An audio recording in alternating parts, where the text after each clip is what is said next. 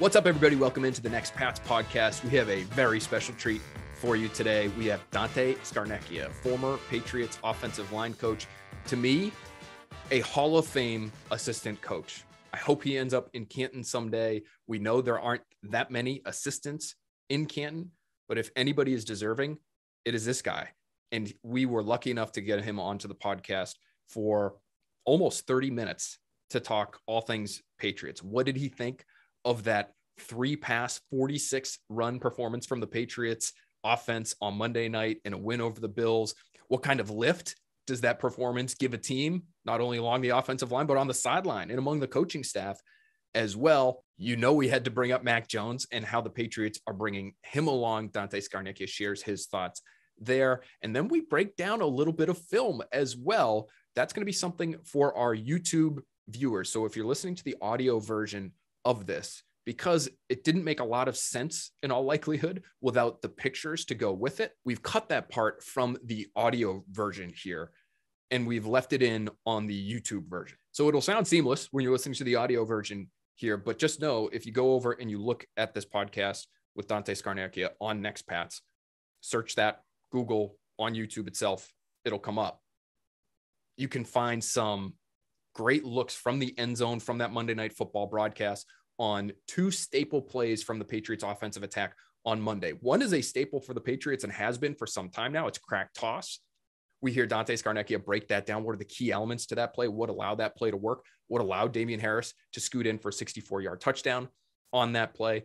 We're also going to hear him talk about another play that the Patriots used over and over and over again. It is commonly referred to as G lead, but you're going to hear Dante Scarnecchia give the play call as far as he understands it in this Patriots system and where the key elements of that play are, how that play works.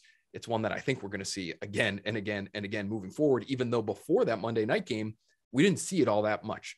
So you get some film breakdowns from Dante Scarnecchia. You get some opinion on how the Patriots are bringing along Mac Jones. We're also going to talk about handling success. Dante Scarnecchia obviously has been a part of some really, really successful football teams. How do they keep their nose to the grindstone? How do they keep that quote unquote 2-4 mentality, which this year's team is trying to maintain, even when everybody's picking them as one of the best teams in the conference? They're already the number one seed in the AFC. They're already the number one team in the AFC East. How do they keep that going? How do they keep that edge? Great insight from Dante Scarnecchia there as well. All right, let's get right to our interview with Dante Scarnecchia and his new puppy. His new puppy? That's right. Dante Scarnecchia and his new puppy. Hit it.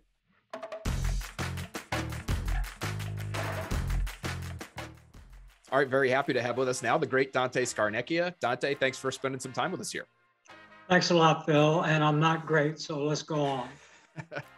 Well, our listeners know that that's not the case. You got a lot of big fans in our listenership, I know. And one of the first things we just spoke very briefly before we started here, but I'm sure there are people out there that are wondering what it was like for Dante Scarnecchia, just a couple days removed from that Monday night game where the Patriots throw it just 3 times and they have all kinds of success running the football. What it was like for you, offensive line coach Dante Scarnecchia, to watch that kind of performance. I think like everyone, it was amazing in a lot of respects to think you're only going to go and throw the ball 3 times in a whole game. I think it's pretty much every offensive lineman's dream just to be able to run off the ball almost every snap, 96% of the time, and go hit someone and not have to worry about edge rushers and twist stunts inside and pass protection. And it just makes the game a lot easier. And I know that that's what those guys like to do the most, is come off the ball and hit people. I can't remember a game, maybe outside of a Super Bowl, I can't remember a game where David Andrews was as visibly pleased as he was after that one. And he said something to the effect of, kind of glad we didn't call any pass plays late in that game because it had been a while since I had taken a pass set. What is it like for the players we've heard from, Dante, right? Where, if you can run the ball that way and you can really kind of impose your will, you get an emotional lift from that. What is it like being on the sidelines? And I know, you didn't coach in a game like that one for the Patriots where you only throw it 3 times, but when you can do that whenever you want to, seemingly, what kind of emotional lift does that give to a team and to a sideline? I think it gives a huge lift to everyone. The defense is over there and even though there weren't, it was an amazing game in a lot of respects. 11 first downs, you don't think that that's a lot. And I'm sure, I don't know what the time of possession was, but it's one of those games where everyone shares in it. The defensive guys are sitting on the bench and they're happy to say, okay, hold on to the ball. Let's keep these guys off the field. And, the guys that aren't involved in defense and watching the offense, they're standing there saying, this is great. And everybody takes pleasure in it. I know as a line coach, you sit there and you watch it and you say, oh man, let's keep going, keep going. And you're right, Bill. I've not been in many of those games. We played in some tough games in Buffalo relative to the weather, where we were really one-handed running the ball quite a bit, but not to those extremes. So that was something. You mentioned the time of possession. It was about a 4-minute advantage for the Patriots. 32 to 28 is basically what it was. So yeah, it's always good. That's what you're looking for. I wonder too, what your thoughts are, Dante, just in terms of how the team is built, because there aren't that many teams that are constructed in a way where they could take advantage of those kinds of conditions, or they could play in a game that way where you're bringing an extra offensive lineman onto the field for over 60% of the snaps and you're just running again. When you look at how this team is constructed, is it a little bit, it's almost anachronistic. It's almost, a blast from the past in some ways. Do you look at it that way, that they are so run heavy? They have these big offensive linemen when a lot of lines across the league have gotten a little bit lighter, I think, to maybe get a little bit more athletic. How do you view how this team has been constructed over the last couple of years to be able to play a game like that one?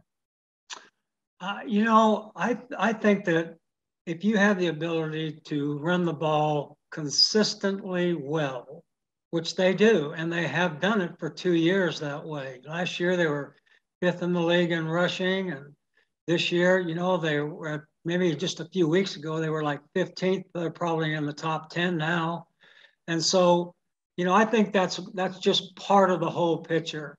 They also threw the ball 50 times a couple of weeks ago. So when you have balance in your offense, Bill, which clearly they have balance, they're not a one-sided team.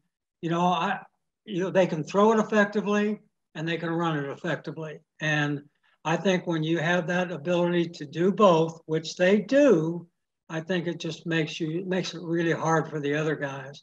And especially the other night where, it was really almost impossible to throw the ball the other night, and they were able to rely on a run game that was really superior to the guys they were playing. When you were towards, your, I don't know, last 5 or 6 years probably here, Dante, the passing game has just exploded, and it feels like it's gone up every year in terms of, the number of explosive plays, the number of pass yards, the number of points. We've seen some records being set here in the last 5 or 6 years. But did you all as a staff ever view it as, okay, this is what the modern game is now because of the rules, because of the people that are coming into the game and the people that we have to pick from, and so we have to adapt to that? Or was there always this sense that it doesn't have to be that way? We can go a different way when the rest of the league is getting lighter and getting smaller, because it does feel like there's been this zig here in New England and maybe a couple other teams when the rest of the league has zagged to get more explosive. I know that we always, from a philosophical standpoint, as an offensive staff, we always used to say, look, if we can run the ball 24 times or more in a game, that we felt we had a really good chance to win the game because we were a balanced offensive football team. So that to us was very, very important. And we strive for that all the time. Yes, there are games where you get a little bit more one-sided than the other, but we collectively as an offensive staff, and I know Josh feels this way, and I haven't talked to Josh in a long time, is that, if you have a run game and you have a run action game where you're showing the same runs and throwing the ball off those runs, you're going to make life miserable for a lot of people. So we thought that was all really good. How do you feel about the way that the Patriots have handled Mac Jones, Dante? Obviously, he's a young guy. He hasn't seen a lot. I think there has been over the course of the season, not just Monday, where he only throws it 3 times, but I think at the end of the Bucs game, there have been a handful of other instances where people have looked at it and said, should he have even more on his plate than what he's getting already? How do you view the way that the Patriots have handled him in his first season? I think they've done a magnificent job of bringing this kid along. I think that, number one, of all the quarterbacks in the draft, and I'm not saying this guy's this or this guy's that, and this guy's not this, not this guy's not that, but this guy was a perfect system fit for them, a perfect system fit. They took 15 choice in the draft, and then to bring him along the way that they've brought him along, I think they've done a superior job of coaching this guy. And I would say this to you, and I don't think it's a secret to anyone, but when you watch the Patriot games, and after every offensive series, they go to the bench, tell me what you see. When you watch it on TV, tell me what you see on the sideline. Yeah, they go to the bench, and it's Josh and Mac right there on the bench immediately when he gets to the sideline. Right? Exactly. Immediately. The guy calling the plays is sitting next to the guy who on the field is calling the plays and has the toughest job in all of sports. And they spend a tremendous amount of time together when he's not on the field. They spend all their time together. I think Josh has done a magnificent job with them. And I think to Mac's credit, he's embraced it. He's a cerebral guy. He's not emotionally way too high, way too low guy. And I think that the key to the success has been I'll use the term marriage between those two guys and the integration of those two guys on the sideline. I think they've done a tremendous job. Sorry, we've got a puppy who is going to drive me crazy. So I had to put him outside. That's great. That's okay. It's new to the family? Yeah, unfortunately. I thought we were done with dogs. I'm 73 years old. I told them all, I said, we're not having another dog. Guess what? There she is. Look at me right in the face right now. Yep. And who's taking care of her? The guy, of course I am. Yeah, exactly. That's how it works. Yeah, right? Trust me. Well, we've got a young family at home, and we have a 4-year-old who is dying for a dog. So, okay. Yeah, well. Hey, all right, but you got to help out. Yeah. I can help. Good luck. I know how this is going to go. Yeah. I know how this is going to go. When it comes to the offensive line and Mac, Dante, that's an interesting marriage that, for me, and I think for a lot of others, because one of the reasons Mac, I think, fell the way he did in the draft is because he's perceived to be not an athletic guy. And a lot of teams want that at that position. But for an offensive line, what kind of advantage does it give them when they know they're pass protecting for a quote unquote pocket passer? Because I've heard from offensive linemen before that when you have a quarterback who's more prone to scrambling around, that can actually make the offensive line's job tougher. Can you speak to that? Just the importance of understanding where the quarterback is going to be on some of those pass plays for the offensive line. Well, I think not unlike Tom, Mac he's gone back to a certain point in the pocket, and they're not going to bootleg a lot with him out of that pocket. And he's going to stand there. He's going to work the pocket. He's going to step forward. He's going to step into those areas that are voided by the way people pass rush.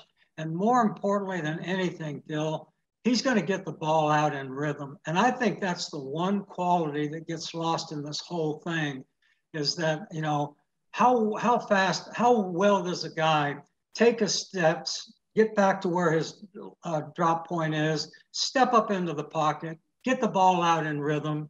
Those are the guys that the offensive linemen appreciate the most.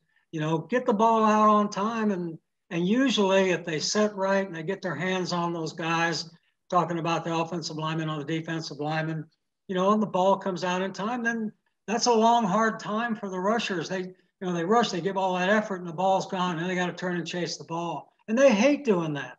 But so, to that point, I think that that's what causes linemen to have a great appreciation for the guy that's playing behind them is the guy that gets the ball out in rhythm. Hey, look, there's a lot of those guys that can run around and do all that stuff. But, most of them start by going straight back and then working the pocket and throwing the ball. Then there's other guys, that can get out of there and make plays down the field. Well, Mac's not going to do that. Tommy couldn't do that. But that's not a liability either. So if they only run for 3 or 4 yards, those are yards forward and not yards behind the line of scrimmage. So I think we all have a great appreciation for Mac and the job he's done, and especially for those coaches and the job that they've done with him. When you guys are looking for certain qualities in your offensive lineman, you used to say smart, tough, and athletic enough. Yep. How would you describe the group that you're watching this year? I think they're all that, every one of them, they understand the game. They don't make many mental errors. It's, you made the point that the biggest line in the league, or one of the bigger lines. I don't think they are at all. David Andrews weighs 290. Right. Ted weighs about 300. Shaq weighs about 305. Isaiah's not a big tackle. The biggest guy he got's Trent. I mean, he's a giant. That's where the average goes way up. You put 15 more pounds on everybody when you weigh him. Right. So to keep it real, 4 of those 5 guys are just average sized guys, but they're bulldogs, man. And I don't mean that University of Georgia Bulldogs, like Andrews. You got a couple of those, but they're tough guys, and they are smart, and they are athletic enough, and they can do those things, and they're system guys for the Patriots. So credit to all of them, man. They've just done a great job, and Carm's done a great job of coaching them, as did Cole did the year before. I think it's tougher to prepare for an offense like New England's, Dante, when we've seen so much wide zone, right? Like this Shanahan style running game, I think is how a lot of people would reference it. And that makes sense because there have been a lot of guys that have that kind of background that have gone on to become play callers across the league.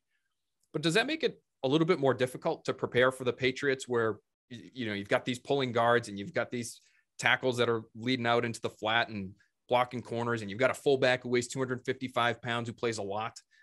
Is there something about this running game that is maybe hard to prepare for just because it's not all that widespread across the league? I think you're right. The 2-back runs aren't widespread, but I also think this, everybody talks about the wide zone and stuff, and we've run it for 100 years here. But their way of getting to the edge is the toss crack plays, toss crack plays. The other night they ran a bunch of what we call ride 38, 39 club, which is, pull the guard, he blocks the corner, fullback's up inside for the strong safety, down, and get everybody on the edge. So they scheme the edge probably a lot different, to your point, than a lot of teams in the league that are more zone oriented to doing it. But it's really whatever the flavor, whatever you feel like you're best at doing, they have arrived at that point. And for years, the last 6 or 7 years, we've been a fullback, as much as we can, a fullback oriented team that uses that guy as a lead blocker. And we did it so well. James Devlin did it really well, and Jakob's doing a great job of doing it now. So all those things come into play, and sometimes it changes. It gets a little bit different every year, and that's okay too. But I think the playbook is expansive enough and broad enough to give you enough flexibility to be whatever it is, maybe a little bit different each year, or maybe on even a week-to-week basis as the season goes on. So Dante, you mentioned a couple of plays there, and if you have time, would love to. I'm going to share my screen with you here, and because they had a couple of good angles on the TV broadcast the other night. And the second play that you mentioned, the crack toss one, is one that I think a lot of people are probably familiar with, because it has been kind of a staple for some time here in New England. But you mentioned another play, and I'm going to play one of those types of plays here where it looks like the play side guard is pulling. Yep, you're getting down blocks on the edge. So what was that called, did you say? That's ride 39 club. And so I'm just going to play it through here, but what on this play is sort of the key element? Because this was one that we saw again and again. I think the biggest key element is whether or not the center can get that middle linebacker. Because if you look at it from the beginning, Phil, that guy is 49 is a long way over to the call side. So on Wenyu's going to block the guy on him. The left tackle is going to block down on the defensive tackle. Ted's going to pull and block the corner. The tight end is going to take the Sam linebacker. And then the fullback's going to block the next guy and block force. So, You watch all those guys do that, you'll see the play. So Ted's going to come out there and block the corner. Watch. He's going to the corner. All right, now they have David was trying to get the middle linebacker, and because he was so far over, Jakob had to get him. So down now David's got to turn north and look for the safety coming down. Let's see if he does it. No, he hits him in the back. Way to go. But that's a play that we've run for a long time, and there's years where we haven't run the play, but they're doing a great job of it now. Well, and then you have Big Trent getting down the field on the backside of the cutoff. Yep. Is that impress you to just see a man? I know you obviously spent a lot of time very close with Trent, but a man his size just moving down the field the way he does is pretty rare. He's rare, man. No, he's a giant that really can do a lot of special things. And the other play that I wanted to show you here was because it went for the touchdown, the big long touchdown. That to me looked like a crack toss kind of play. I think it was. Let's take a look. Okay, so I'm going to try to pull it up here. So this is you've got the very tight split from Nikhil, and it's another 2-back run, and Mike Owenu is right on the end of the line again. But you mentioned the key on the last one you felt like was if that center can get to the middle linebacker. Is there a spot here that you're looking at before the snap that tells you whether or not the play might have a chance? Let's can you let it run and we'll sure. See if we can get the play. Yeah, they're going to the left. This is really pretty good. They got great angles on this one. So back it up if you can. Sure. So, all right. So on this play, they're going to crack the guy end man on the line of scrimmage with Nikhil. Mm-hmm. So he's got that guy. Then Isaiah's going to pull for the corner outside. All right. And the fullback's going to take the will linebacker, who is 53. The guy right there. Yep. And the center and left guard are going to zone for the middle linebacker, and the right guard and right tackle are going to zone for the backside backer. So the left guard, the center have the Mike, right tackle, right guard have the Sam. The fullback's got the will, crack in the end, the guard and the tackle has the corner. And and then this ball, I think Damian did a great job because he cut this one way back. Let's see how it goes. And he's got to beat that guy. There's your entry point. He cuts it underneath all the way back to the inside, and the safety overruns it, and they got a big void in the middle because they've done a great job of cutting off the backside. Watch everybody from the left guard all the way back. They got them all. Is it rare to have it that well blocked up? Well, when you do, you probably get a 64-yard touchdown run. But this is a great job of running now. I'm not kidding you. Great cutback, plant, and run like hell. Don't get caught. Is part of the reason they do have some of those angles that you mentioned at the beginning there, Dante, because they have so many people on the right side of the formation here? I mean, the extra lineman, the tight end, are the Bills cheating that way, thereby giving Damian some space on the other side? I would say two things to you in that regard. They had Nikhil so close that these linebackers probably are thinking crack sweep. So they're now more balanced than they were before. Remember, the middle linebacker on that previous play was way over to the call side. Well, now he's more at home. So now you really could run the play that they ran before where they pull the guard to the right, and the fullback goes there and everybody goes that side, as well as now they can run this crack sweep. Because they can get the Mike linebacker on this one. They could get the Mike linebacker on if they were to run the club play to the right. So they got the best of all the worlds here. And it's a nightmare for the defense because, you're saying, well, cheat it here and cheat it there, and you can't do either. Well, that was great. And I learned a ton right there. And Dante, you spent so much time with us, which I really appreciate. I did want to ask you one more question because, sure. we know how demanding you could be as a coach. And I know I've talked to people like David Andrews who loved you for it. And we know, how Bill can be as a coach, and he's acknowledged that he can be a hard guy to play for. When the team, and you've been on some really successful teams, obviously, it goes without saying, this team right now is having a lot of success. And, I think we saw a team on Monday night in the Bills that has had success, and I think is trying to figure out how to deal with success. And the Patriots as a as a team, as a franchise, have dealt with it for a long time, and they have proven that they know how to deal with it. But there are a lot of players, new players on this roster. There's a young quarterback. Will you be watching to see how they handle success now, or how will the Patriots go about it here? They're first place in the division, first place in the conference, to try to maintain that edge that helped them get to this point. I think it'll start with the head coach and through the coaching staff and keep everyone grounded. But as more importantly than that, this team has right now and has for a long time has great leadership in the locker room. Great leadership in the locker room. Some of the most amazing players I've been around are in that locker room right now. I'm not going to say any names. I'll let everybody figure it out. But they won't let these guys get too far ahead of themselves, especially those young guys. They will not let it happen. And the head coach, believe me, he'll be the flag bearer and he'll tell them all. And then it's up to the other guys, the other assistants, to make sure that within their position group it's grounded. But the players don't ever sell this group short relative to leadership and the culture in there and all the rest of it. They know what's at stake.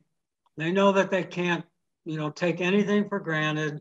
And they'll work. They're going to go out there and work like crazy every day going forward and try to protect what they have. And right now, they're doing okay. Well, they're definitely doing okay right now. And I know fans here are hoping that continues. And I know, Dante, that they have also enjoyed hearing from you. Thanks so much for spending some time with us here on the Next Pats podcast. We really appreciate it. This has been educational, to say the least. I think a lot of the people that listen to us, we try to bring in guests that know something about the game that'll help them understand the game a little bit more deeply. And I'm sure we accomplished that with you today. So thank you. Thanks, Bill. Thanks for having me on.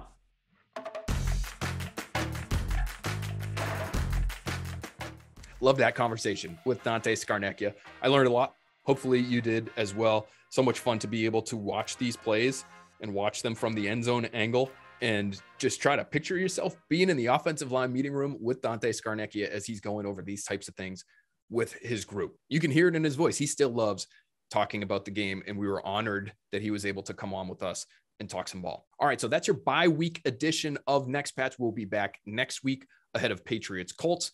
Big matchup there. Saturday night matchup for you. But before that, make sure you're keeping an eye out for the Patriots Talk podcast as well. Myself, Tom Curran, Matt Castle. That episode of Patriots Talk is going to be dropping on Thursday. All right, have a great weekend, everybody. We will talk to you next week. Thanks for listening to Next Pats. Please, please, please, if you haven't already, rate, comment, subscribe, download, tell your friends, and enjoy the bye.